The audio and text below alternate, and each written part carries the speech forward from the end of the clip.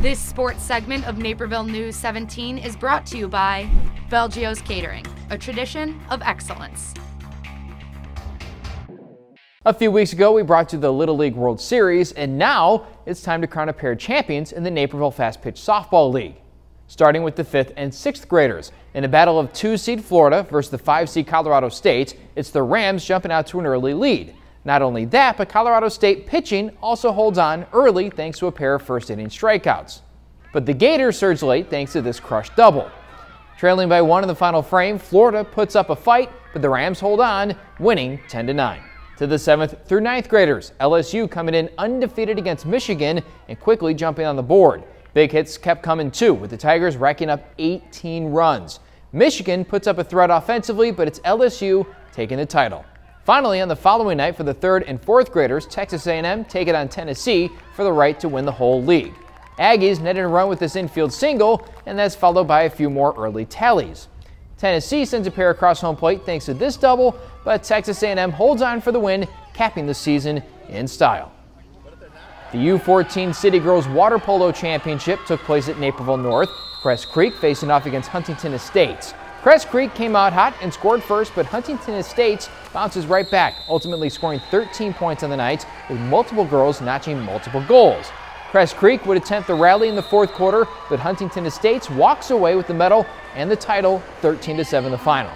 Later in the night, the Blue Dolphins of Maplebrook II took on Huntington Estates in the U14 Co-Ed Championship. The Blue Dolphins struck early in the 1st and 3rd quarters to take a 3-2 lead, but the Seahawks scored the next 4 goals of the game and clamped down on defense. Huntington Estates completes the sweep of the U14 division with a 6-4 championship game victory. And Crest Creek Country Club was home to the U11 Naperville Suburban Water Polo Championship game. The Saybrook Sharks, the 2017 champions, were back to defend their crown against the Rebels of Crest Creek Country Club. Rebels jumping out to the early lead, and while Saybrook scored twice to cut the lead to 4-3, the Rebels added a late goal to seal the victory. The Cadet Wrestling Nationals held in Fargo, North Dakota last week as the country's best go head-to-head. Several local wrestlers competed for Team Illinois. Wrestling at 182 pounds, Josh LaBarbera finished in 6th place in the Cadet Freestyle category, becoming the 2nd All-American in Metea Valley program history.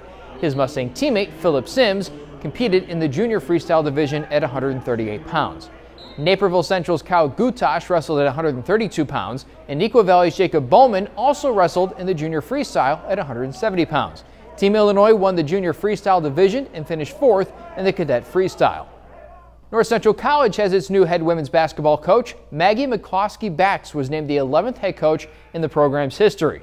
A Loyola Chicago graduate, McCloskey-Bax has experience in the CCIW, spending 4 years as an assistant with Carthage College. That's it for sports. Kim, back to you. Thanks, Kevin. The 51st annual Naperville City Swim Meet is on July 27th and 28th. You'll be able to find the highlights on NCTV 17 and, of course, on nctv17.com.